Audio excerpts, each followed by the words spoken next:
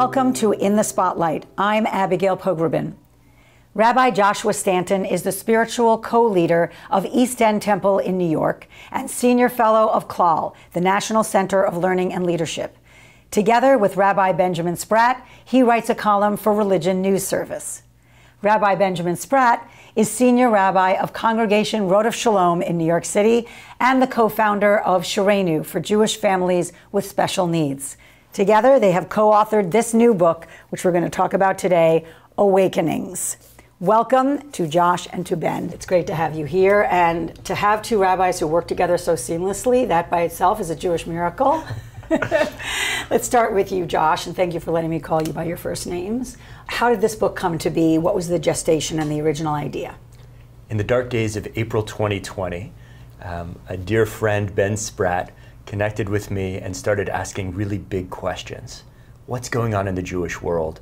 What will be of our congregations? What will be of wider society? And we'd been working together and studying together for a decade and decided that a book could be a really wonderful way to explore this. Now, when you say he was asking you these big questions, was this just over coffee, over email? In April 2020, definitely over Zoom. That's true. Everybody was kind of thinking about big questions, but it's not necessarily what you're talking about with your fellow clergy. How come that was kind of your way of communicating? We're so fortunate. We have a relationship of vulnerability and openness. And I think, truth be told, I was in a dark place during the pandemic and reached out to a beloved clergy friend just to see what was going on and if I could get some more perspective. I felt like I had the rat's eye view of the pandemic. I was doing funeral after funeral on Zoom, often in my bedroom, and I needed to zoom out. And who would I want to zoom out with? Certainly no one other than Rabbi Ben Spratt. And so when he connected, a lot of big questions came up. And so did you actually start writing right away, or does that? So we brought in David Berman, who is the publisher of Berman House, and he and I had been in conversation for some time, and I had been providing unsatisfactory ideas for books. And I said, that might be a recurrent theme, but I know someone who can help us, and that's Rabbi Ben Spratt. And so we brought together different strands of conversation, and Ben brought his usual erudition and perspective, and David immediately saw the potential for a book that we could do together. And this book is called Awakenings. What's the subtitle? This is called Transformations of American Judaism in Identity, Leadership, and Belonging. I almost caught you. Almost. Almost caught you. But I got it. So I know we went back and forth on it. So. And so what's the elevator pitch if you're going to tell someone what the book is about before you explain the title? So in essence, we inherited a narrative of American Judaism that is ever in decline, ever on the brink of being extinguished. And some of what we have learned is that as we look at Jewish history, often the most exciting narratives have always come with a bloom from the margins. And we decided to bring some curiosity. We started to sit down together, and one of the things that I love about Rabbi Josh Stanton is whatever is the simple narrative placed in front of him, he always wants to kind of pull back and look at, well, what's the larger, more complex background behind it? And so we started to look at American history first, starting to see that actually there have been many ebbs and flows, many moments of ascension of American religion and the way in which it's been dissipated. And so we decided to actually look and see, are there patterns that we could find in that? And what ended up coming is that actually at the precipice of awakenings in American history have always come this moment where the center, the structures of power, the organizations find themselves in decline, and strong new voices come from the margins because their needs haven't been met. And what inevitably comes is then they start to gather together. And in this new restructured power, what comes is new organizations and the chance to see a bright dawning of a new age. And so then we started to look at Jewish history and seeing that this has happened again and again and again for thousands of years. And what comes with it is a chance to take a time of transformation that has great many pains and fears associated with it, and start to see what are the other narratives, what are the other layers of this that might bring some optimism and hope and excitement. And so Awakenings is the idea that we're about to have one, or we're in one. Am I right? That we are in the midst of transformations that we believe are unfolding into an American Jewish awakening. But it's funny, and maybe it's not so funny because it's obvious. Jews tend to just look at everything that's going wrong. and you're saying that in a way this has been the arc of history of the hand-wringing of there's fewer of us, fewer are joining synagogues, my kids aren't marrying Jews. All of these anxieties have come through history in different iterations, obviously, but that sometimes what's missed is that there's been innovation and rebirth, even in the hand-wringing. In a way, the hand-wringers have missed that an awakening is happening. Am I getting that right? We have a lot of inherited trauma. If we were to look at my family tree, there would be more dead branches than living branches. And at the same time, if I'm only looking backwards, it's very difficult to see what's unfolding. And the data speaks for itself. 30 years ago, when we began anticipating an assimilatory death spiral for American Judaism, born of intermarriage, born of other trends that really scared the demographers, our population has grown by about 2 million people since then. And before you say like what's turned, I just want to, you cite the 1991 study and the literary critic and writer who said, Leslie Fiedler said it was a silent Holocaust in 1991. He was talking about assimilation and intermarriage? Yes, he was talking about his children, he was talking about himself, and he couldn't imagine a reality in which people married to folks who are not Jewish would have Jewish families. He could not imagine the excitement of people joining Judaism. He could not imagine a future in which people loved Judaism so much that even if they did not convert per se, they would engage with Judaism as a wisdom tradition. And so what has happened since then, it's not been the Leslie Fiedler situation, it's been the Rabbi Yitz Greenberg situation. In 1987, Rabbi Greenberg came out with an incredible series of essays about a third era in Jewish life. And he said the institutions that we have, they were about fighting oppression. They were about making our way in the United States. What comes next? It's about lay people. It's about thriving. It's about self-actualization. And so we are building upon Rabbi Greenberg's theories from 1987 because they have held true when so many of the theories of the pessimists have fallen by the wayside and been countered by an abundance of data. But Ben, you write, the comfort of this well-worn story anchors us to past generations' angst. We feel the inevitability of failure even when much is going well. And I love this. We are still just a fiddler on the roof, destined to come crashing down at some point.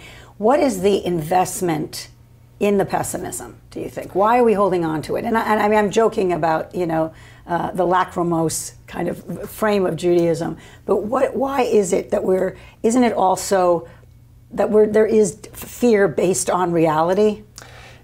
Absolutely, and I think some of what we're looking at is to see that if you go to the essence of the Jewish psyche, survivalism is at its core. I mean, look at the ebbs, the tides that have constantly crashed against Judaism, the moments that we have stood at the brink again and again and again, and so there's a very good reason to fear. As has been reported over and over again as we see rising anti-Semitism going on in this country. But that's not the only story. And so what we're looking to do is not to say to everyone, everything's okay, but let's lift up the story that nobody's talking about right now. Let's lift up the story that for over 16 years now, Jews have been the most well-liked religious group in America, alongside the rising anti-Semitism. What if we were to go back and look at the boom of synagogues in the 1950s and see that that was coming out of the trauma of the Holocaust, this sense of vulnerability, and what did we want to do? We wanted to create a permanent fixture to say that our establishments, our temples, our synagogues, we are here and we are proud and the world cannot ignore us nor move us into the shadows. But as we look at synagogue attendance from the 1950s to today, it's no different. So while we get to see this incredible building project, the project was not to say that these centers were actually bringing more people into prayer and community, but rather to say that the need at that time was creating a sense of felt permanency, establishment. Now we're at a place where the American Jewish population is growing at a faster pace than the American population. And so not only is it... Say that again. The American Jewish population is growing at a faster pace than the American population. We are doing what feels almost impossible, and that's because we rested on the shoulders of past generations that felt the urgency of survival to build and to gather people together.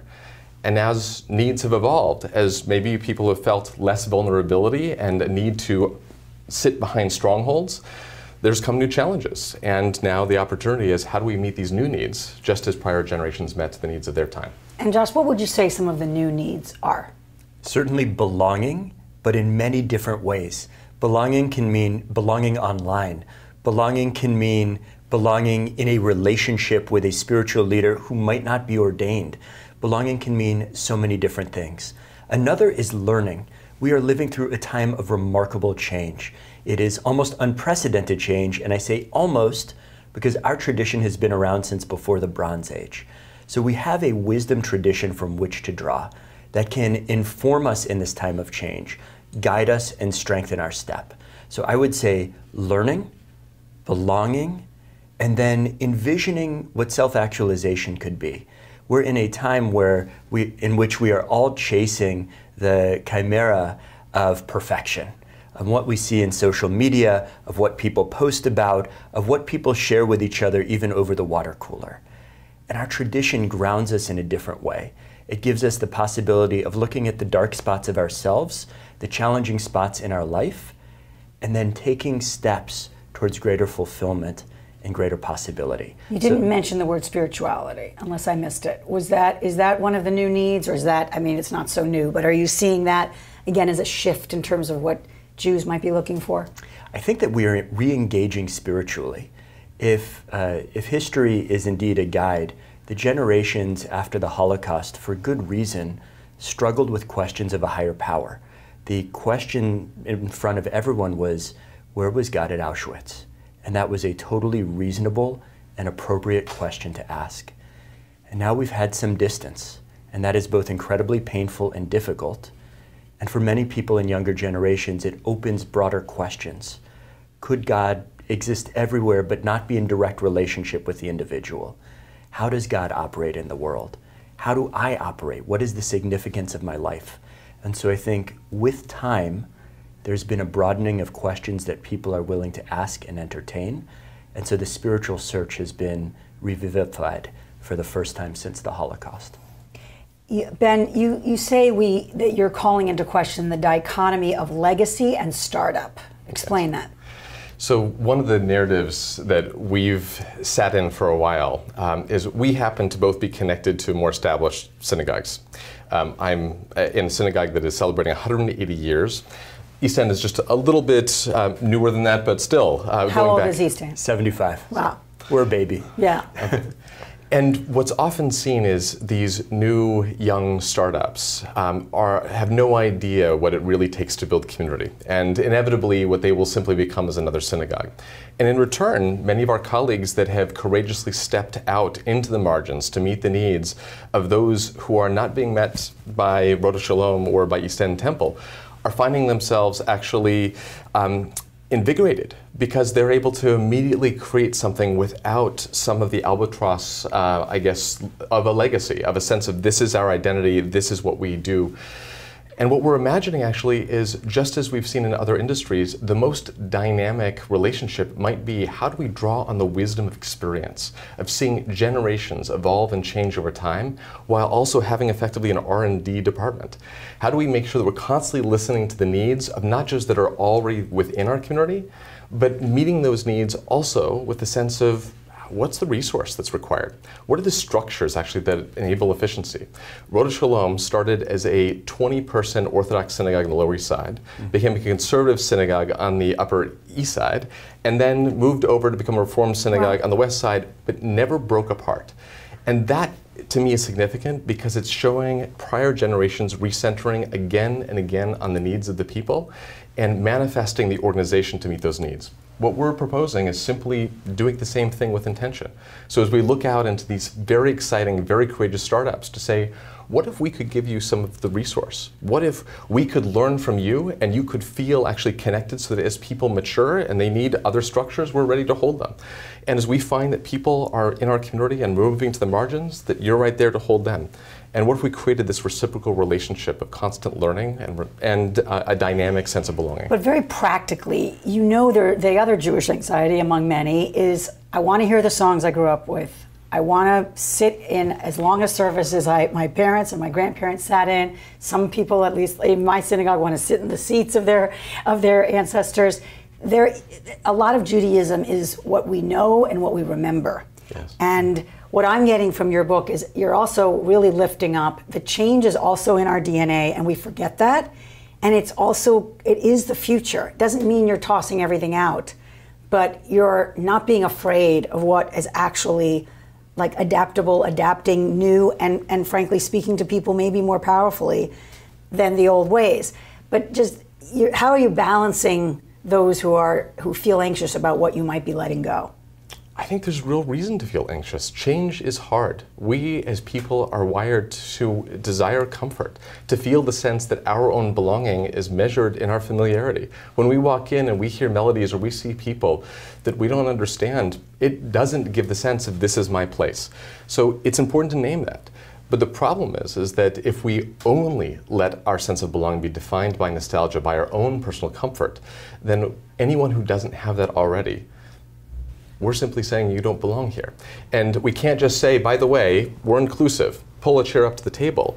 The only way to actually create a sense of belonging is not just throwing another chair at the table, but say we actually might need to reset the table. We might need to change the menu a little bit here. And we've done this before. And it's the fact that we forget that we have a little amnesia when it comes to nostalgia. The melody of Avinu Malkeinu that rings through almost every synagogue around this country. It's not from Sinai. It's less than 100 years old. Yeah. And it was very controversial when it first came out, and we forget that. And so some of this is how do we hold a little bit of compassion for the fact that it is scary to deal with change, but also draw courage knowing that we have always done that in Judaism. Ben just talked about the people you don't recognize when you walk into synagogue, and I know you don't mean to be vague, but I want to be a little more concrete about that. You're walking in, you're seeing people of color. We're talking about LGBTQ community that often hasn't also felt seen and included, people with disabilities. There's ways in which I think that the Jewish community says or wants to be inclusive, but then, as you said, they haven't really reset the table. They just say, pull up a chair. You're addressing that head on in your book, and you're obviously to people who are not of color. How did you kind of approach these sensitivities, particularly now in the post sort of George Floyd reckoning, where I think every institution has had to do soul searching? So I would begin by saying I am mediocre but trying, and I think that is true of many people who look like us and sound like us. And this is not an ode to straight cis white men in pulpit rabbinates, but it is to say that I think there are more good intentions than we sometimes realize. There's an ethos that's been lost in recent years, and that is noblesse oblige, that those who have privilege, those who have a place of power, those who have a voice, need to use it for good, and especially in support of those who are unheard, unseen, or worse than that, shunned. And so that's the place that this comes from. We acknowledge at the outset that we're not going to do this in every way right. We inherently have limited perspective. We inherently have a limited field of view. And at the same time, it's an invitation to be joined by many others who would like to step up, maybe step away from the table for a moment and see how others would reset it if only they would be given the opportunity. And that's really our goal.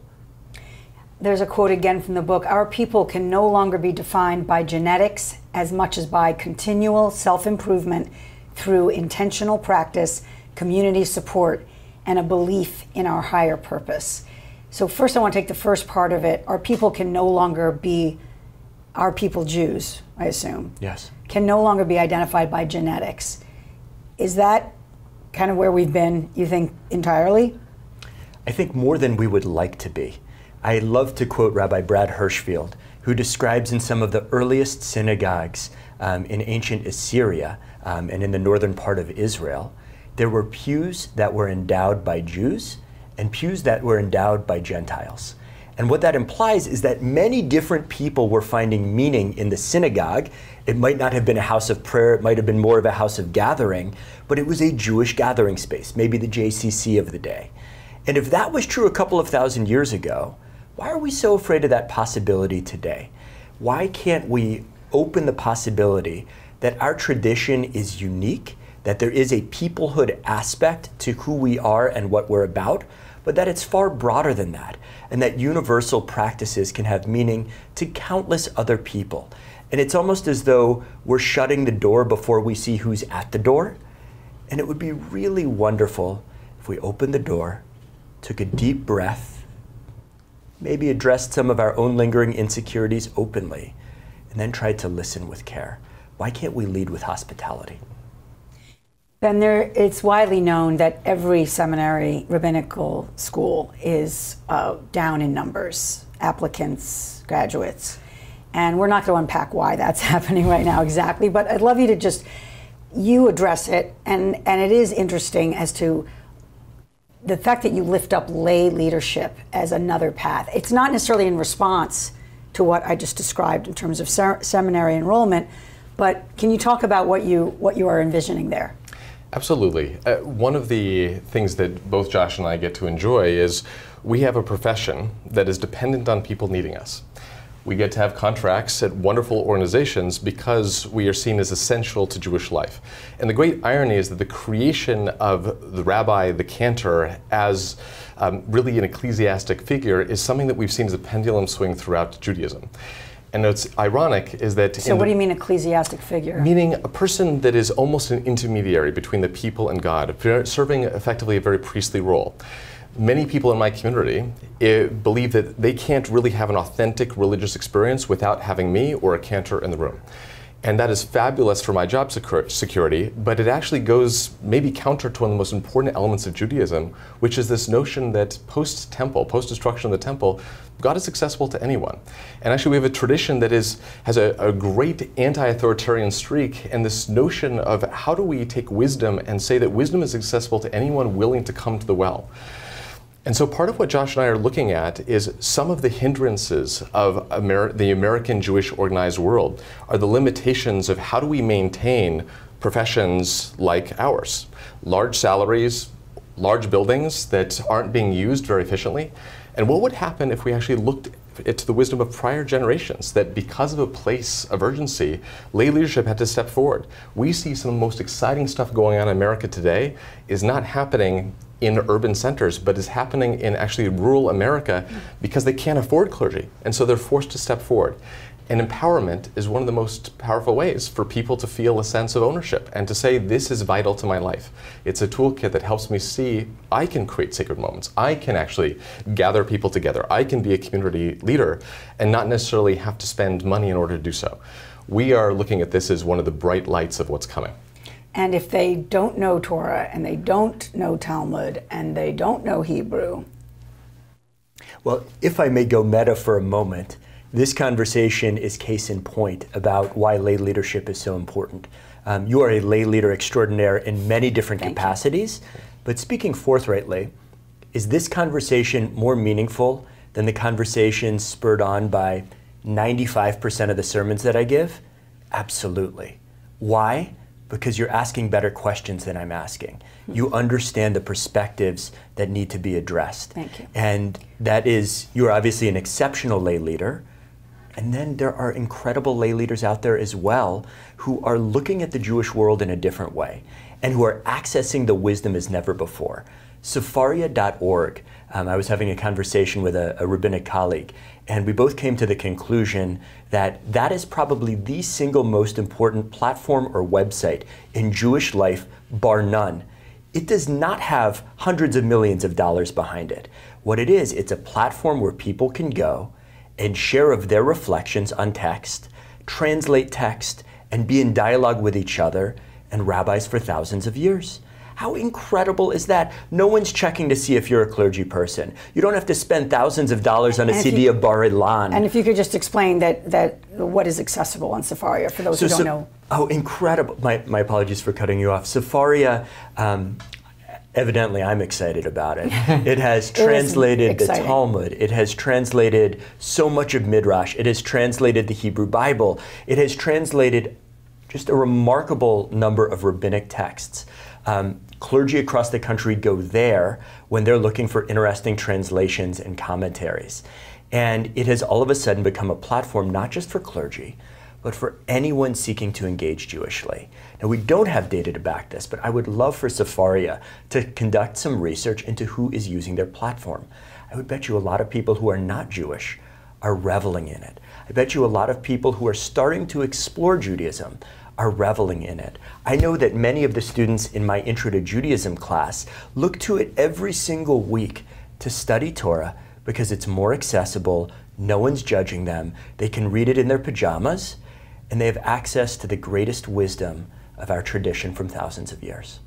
You write, a return to the era of the early rabbis may be afoot, in which we all learn and teach, pray and gather, lead and reimagine. The distinctions between lay leader and clergy, institution and network are already beginning to blur.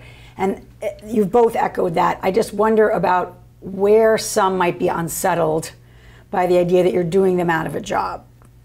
And suddenly these structures that people are invested in professionally, financially, are going to be questioned, dismantled, everything's up in the air.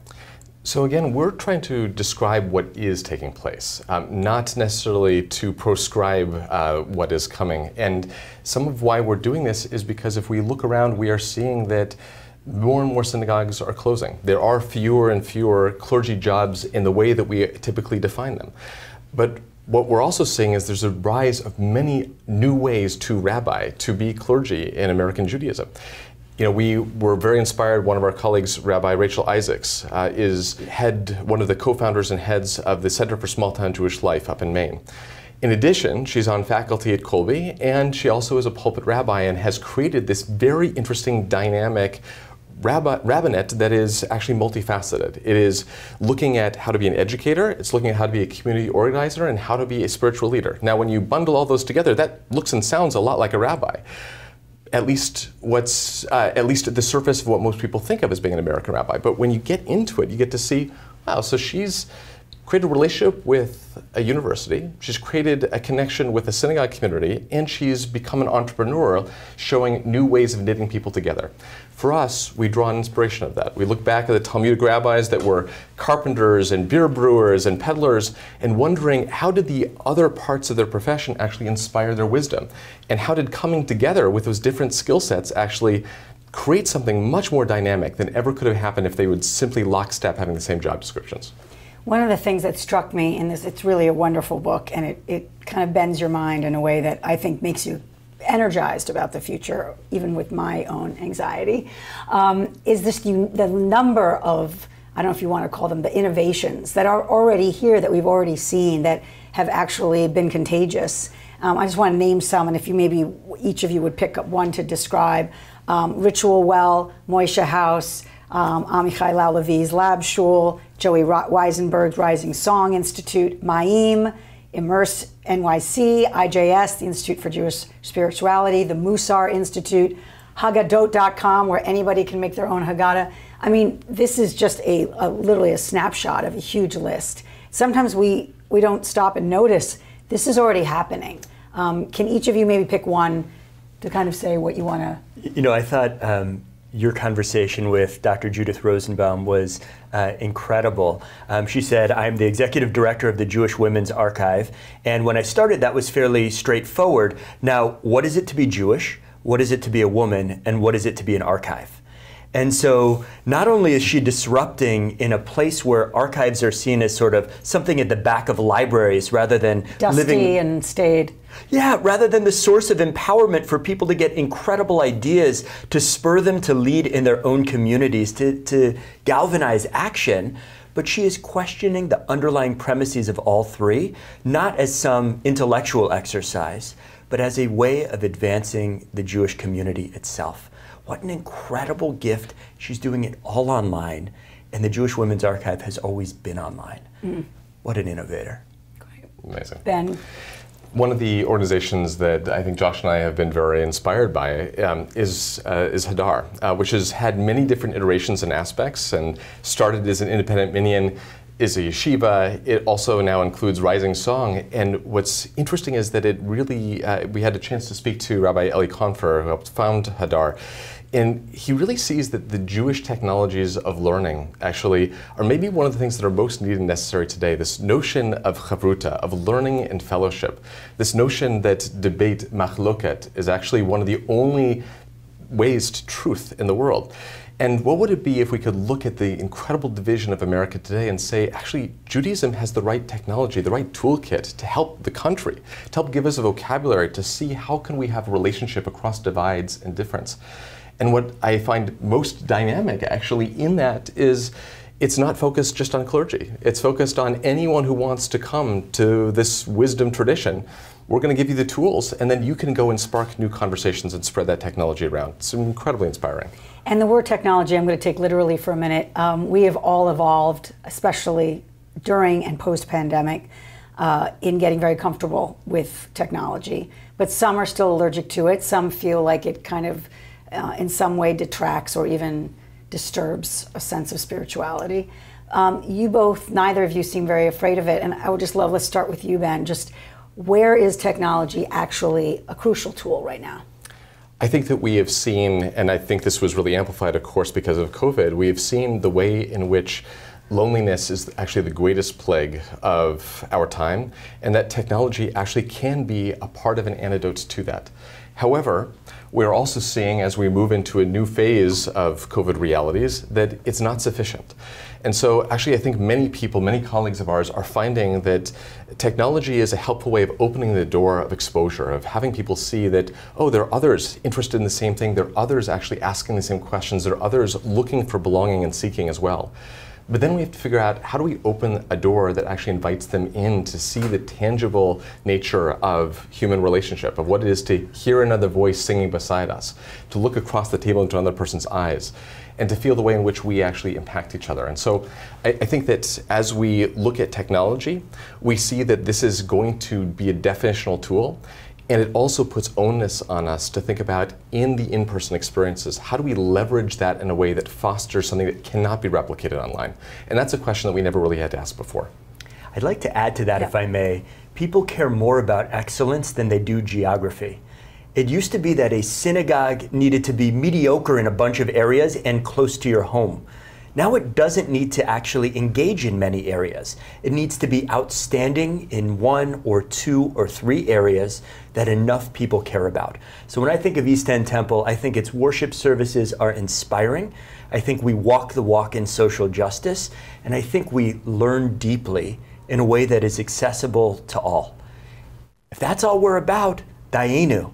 And it used to be that we would also have to have a million different committees and a million different groups. Now we're talking about excellence, and we have congregants in Germany.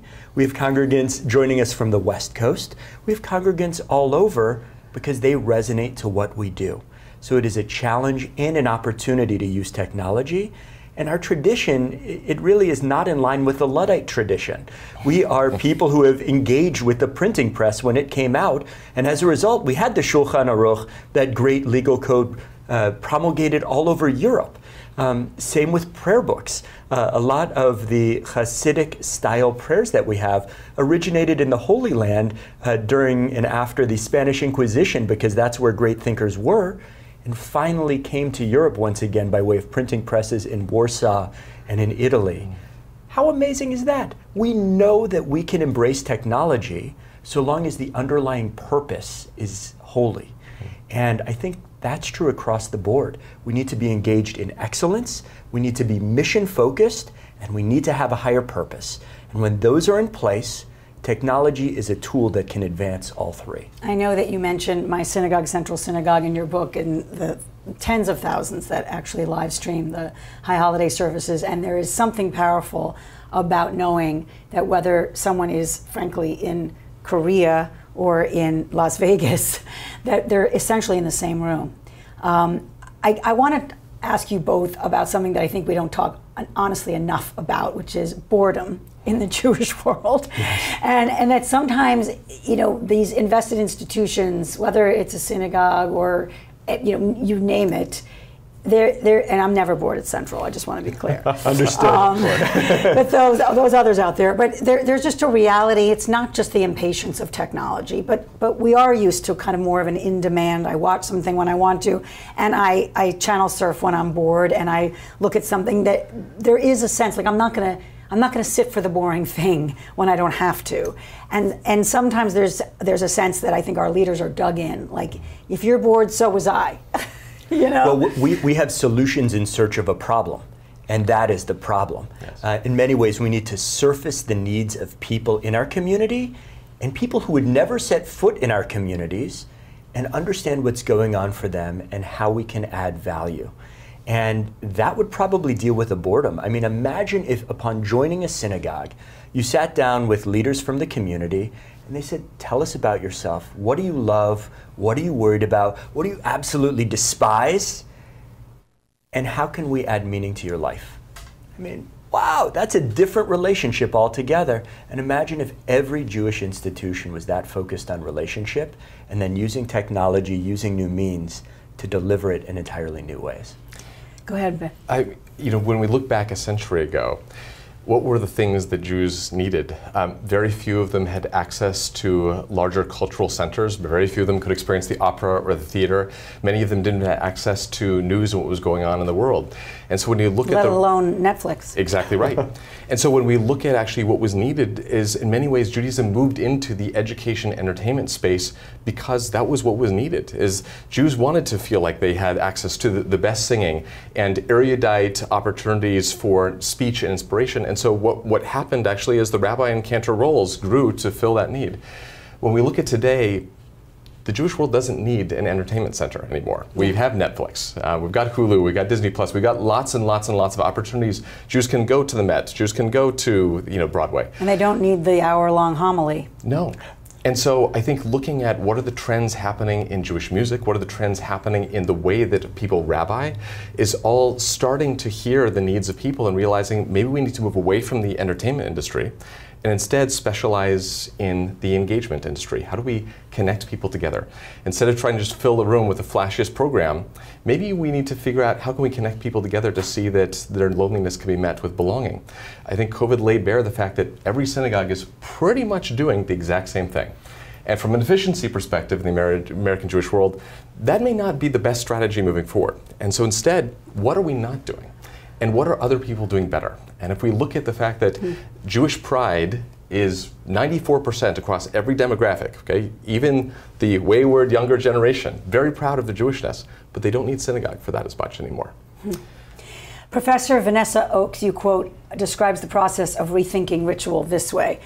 Quote, rather than blaming Jewish tradition for its being hard to penetrate or complaining that synagogues are boring and cold places, you can take responsibility for your own spiritual well-being by shaping Jewish experiences that resonate with your world and your life. What does that mean? Let me start with you, Ben. So I think part of what Professor Oakes is lifting up is this recognition that Judaism has never been one static element. And so if we look at, for example, let's take prayer, for example. We can go back to the Bible and see that Hannah, the very first person that we really read having prayed, the high priest Eli had no idea what she was doing. I thought she was drunk. Exactly right. And I love that we get to read this over the high holidays because it's a nice reminder of humility, that we are going to see people doing things Jewishly that does not feel Jewish to us. And lest we think that they are beyond the pale, we may want to just stop and listen a little bit longer because they may be onto something new. If we go back 2,000 years, when people think about how they would observe and connect to God, it was through sacrifices in the temple. And Rabbi Brad Hirschfeld says this, and Rabbi Erwin Kula says this to us all the time. Imagine a generation later, and they're going to a Passover Seder. And imagine what the priests would say, seeing rabbis sitting around a table doing a Greek symposium party and having a whole conversation or argument. That would feel like it's an anathema. And so for some of what we're lifting up here is to say, before we're so quick to go and see these bizarre new traditions that are emerging from the margins, to say this is actually the frontier. This is what will become the new normal. One of my favorite examples is dreidel. The great legends around dreidel, the top that we spin on Hanukkah, is that this was a distraction at the time of the Maccabees, so that the Syrian Greek soldiers wouldn't realize that they were actually doing Jewish ritual. Exactly. What most people don't realize, that wasn't the origin story. They were gambling. It was a popular gambling game from 300 years ago in Europe. And what I love about that is we can both then roll our eyes and at the same time say that what Judaism has always done is it has said, how can we provide the tools to serve the needs of the people? But what about literacy? I mean, you can imagine the people are saying, all of this sounds very exciting. It sounds like people are going to connect and they're going to find themselves and they'll have ritual, they'll have the holidays, but are they going to know Hebrew? Are they going to understand Talmud? Are they going to read a page of Talmud? Are they going to read the Torah through for a year and even know what those stories mean? Like, this is kind of the very flat-footed, are we going to lose Jewish literacy? Or maybe I'm defining it in a way that's very closed-minded. Well, I love the question, what is Jewish literacy? And I think Torah now you're going to be kind to me, but you can stick it to me. You're saying I kind of like the question, what is Jewish literacy? I think that Torah might be more of a methodology than a fixed set of texts. And if Torah is a methodology of sussing out deeper ideas that even exist between the letters themselves, if it's a method of argumentation and wondering and asking questions that we can reply to and then ask more questions, I view Jewish literacy as a conversation across the millennia. And that is an open canon, not a closed canon. And so the problems in the way that we've currently engaged in Jewish literacy, or at least in many places, the methodology that conveys the most teaches the least about the process. And so I would love to see a process of inquiry that might not begin with a Talmudic text. I want to understand, when you just said it teaches us least about the process of inquiry, the process of debate? Yes, it is a very often in the communities, in the places, even in the Hebrew schools that convey the most content, it's done by rote. And the tragedy is you get the content without the feeling behind it. And we need an "Oh Captain, my Captain" moment where a group gets together and they learn soulfully with their fullness of heart, even if they're not reading the Jewish equivalent of the Western canon. I'm not sure everyone knows "Oh Captain, my Captain." Sorry, that was a terrible reference. We need to lead with our hearts. This is an era, Rabbi Larry Hoffman calls it a neo-romantic period. It is a period in which we are motivated and driven by our feelings. And we need to bring more heart to the study of Torah. We are so focused on benchmarks. It's almost like the era of standardized tests. How many books of the Torah have you read in the original and how many in the translation? How much of the Shas, how much of the Talmud have you read? Versus, what are the texts that speak to you and what do they say? And can I ask you questions about how they talk to you? Because they might talk to me in a different way. But you're not abandoning the text, am I right? Because correct. All of this stuff about the heart can sound mushy to people.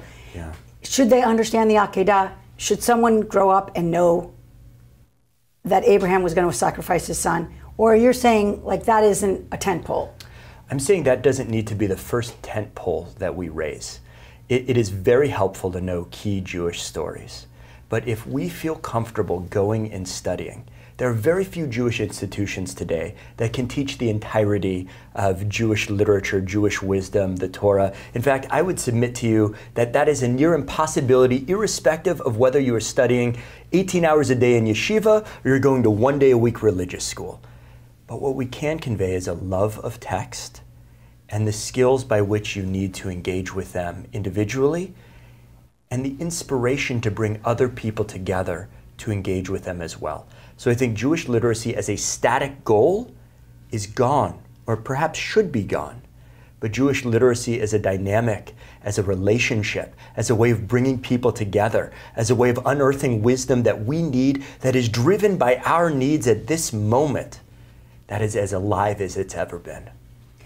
Ben, you both, I don't know who authored what lines, we need to know what Jews value and who else values Judaism. How are Jewish ideas and practices permeating wider society? Can you expand a bit on that? Absolutely. And first I will say every word of this book was touched by both of us, which is also its own process that reflects some of what we're lifting up here. Is wisdom is never found alone in a room. It happens in the dynamism of relationship. And when we think about the needs and the Jewish values that we're going to see emerging here, what we're noticing is that often the organized Jewish world is lifting up data to try to see how do people match up against our definition of Jewish and what we are looking to see as a measure of success, rather than starting with a question, what do you like to do? What are you spending your free time on? What are the pains in your life? What are you struggling with? What gets you up in the morning? And when we start to ask those questions, it leads us to then ask, so with those pains, what's fulfilling those needs? Instead of saying, so how are we doing? Do you love the service? Do you like the melody? What that's suggesting is this is what's right, and we're looking for the feedback of a thumbs up or thumbs down. When we do the much more difficult work of saying, what are you living out? what is the experience of your life? And to see that the purpose of Judaism has always been to be there to meet the needs of the people, that's where we really see the exciting frontier. For us, I think it begins with listening. As Josh said, we are not the most exciting visual representation of Judaism. This is not a knock on appearance, but to say we have two white men in positions of power. This is typical, what you would expect of an American Jewish tradition. But what we've learned is actually the most important that we can do sometimes is to the opposite of what I'm doing right now, to stop, to listen, to ask the question, what do you need? And to wonder, what might I be able to do, not to solve that need, but to lift up the tools so that need can be met. Josh, you say we hear a societal cry for connection and wellness. Where are you hearing that? Well, in the booming wellness industry, how many products are being sold at record profits right now? I think I'm buying a lot of them. But truth be told, I think I might be buying some of them too, but they're giving us the sense of well-being. They're giving us an imprimatur, and at the same time, they are profit maximizers, and they are not drawing necessarily from ancient wisdom. They are utilizing new technology in a way that gives people the jollies rather than fulfillment. And so the loneliness and the lack of wellness, I think, comes because we look at all these shiny objects before us on the internet, look at all of these things that we can purchase so easily, rather than digging deep and doing the difficult work that Judaism encourages us to do, the work within and the work of building community. And if this is about co-creation, it's not something we can do ourselves, it's not something we can buy, and it's certainly not something, even as clergy, that we can reasonably sell. So Ben, what's at stake? And what do you want this book to do? Like, how do you want it to be used? How do you want it to be read? And let's kind of raise the stakes of why it matters. So we have full confidence that people's needs will always inevitably result in them creating the solution. So we actually have full optimism for the future of American Judaism, and it's already emerging around us. What we're hoping actually is that this book is an opportunity to do two things. One is to speak to the people right now who are on the margins, who are feeling like organizations that we're a part of or the American Jewish world is ignoring them, to say, listen, your voice actually, the things that you're feeling right now, that actually for us is the most important place to sit in and listen to. The other thing that we're trying to do is to speak to those like us that are in the organized Jewish world, to say there is a time of transformation underway right now. And if we only decide to retreat and batten down the hatches, we're going to find ourselves actually in a place where the American Jewish world has left us behind. We lift up a story from the Talmud that is a real inspiration for us, where a group of rabbis that were living in the diaspora in Babylonia, they travel to go and see the ruins of the temple. And they see in the ruins that actually a fox has made a den within the stones. And the rabbis start to wail, the center of Judaism, the thing that was the holiest place where the Ark of the Covenant once stood, where God would supposedly rest. Now a fox is living there. And they weep and they cry. And Rabbi Akiva starts to laugh. And they ask, how could you possibly laugh? Look at the ruins. Look at what has been destroyed. Look at what we are losing. And he says, but if we listen to the prophets, we knew that these stones were going to come down. And yes, we should listen to the to the feelings of grief that come naturally from that sense of transformation. But also, we now have the gift and the opportunity to build what comes next. And I think that's really the core of what this book is about, is we have so much to celebrate of what has been accomplished already in the generations of American Jews, and we should do that. And in all the pain of the changes today, also lies the opening of what is so exciting, is we are going to see a very new and different American Judaism, and it's one that we're hoping to invite people into rather than be opposed to. Josh, do you want to add to that at all? I think we try to live out some of the values that we encourage, which is that we can't do this alone.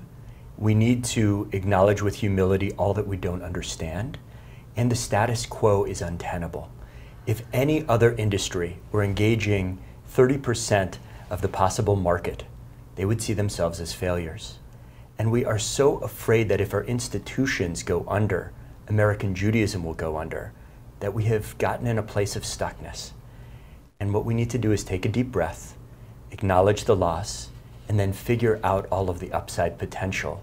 If only we move beyond bricks and mortar, and if you'll pardon the pun, I think the Jewish future might be found certainly in central and also in decentralization, and being okay that the bricks and mortar places are not the heart of our community, and that the people who once had power might have to share it far better than they ever have. I want to give you each a final word on what you think the resistance is or will be to the reality you are describing and to what you both feel is necessary. I want to start with you, Josh. Like, what do you think without naming names, what's going to stand in the way of this awakening? People who look like us and sound like us and inhabit roles like ours. In some ways, in addition to all of the other audiences for the book, this was intended as a conversation starter for rabbis. What are we doing and what are we not doing? Why are we so afraid to talk about what is not working? Why are we caught in a spiral of materialism in which, on the sidelines of major conferences, rabbis talk about compensation packages and how fast their synagogues are growing, not how well people are served? And so if we can change minds of key leaders, and we can start listening to the rising leaders all around us, then the success of the Jewish community is ahead. And I would just say, I think in my own life, in the lives of most people around me, in the times of change, we often want to draw in. At a time of turmoil, we try to make our world a little smaller so we can feel a little bit of a sense of control. And that is, I think, with love and compassion, what I see in myself and many others in the organized American Jewish world. There's a lot of change going on right now. It's a scary time. For those of us trying to balance budgets, for those of us trying to imagine how to keep jobs and how to put food on the table, it can be very challenging. But if we could take that deep breath, and if we could pull back, we actually have the benefit of drawing on a multi-millennial tradition that says to us, this has happened before. And so I think the obsession with authenticity is one of the great barriers, because that has never been a successful obsession in Judaism.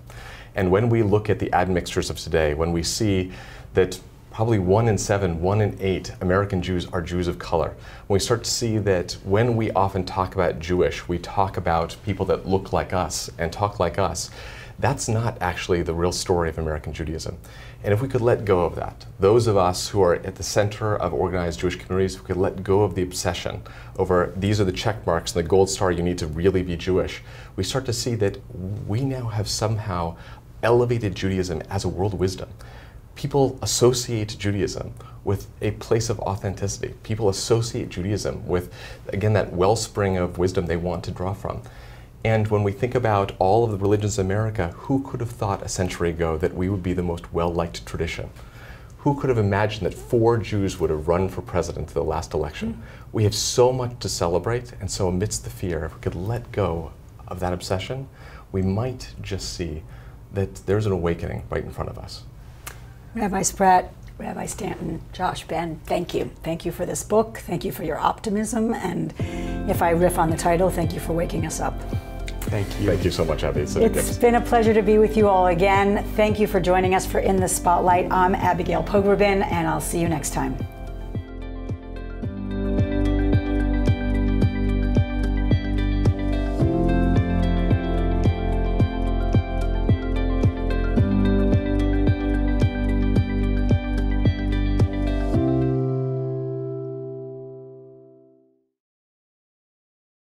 We would be pleased to send a complimentary DVD of this program to anyone who wishes to support JBS with a tax-deductible gift of $36, double chai or more.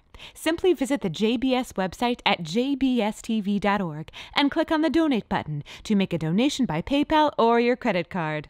And please indicate the program for which you would like a DVD. Or you can send your tax-deductible check to JBS, Post Office Box 360, Stamford, Connecticut 06904. Or you can call the JBS Pledge Line at 833-MY-JBS-TV. That's 833-695-2788. And again, please remember to indicate which program you would like to receive with our compliments. We thank you for your kind support.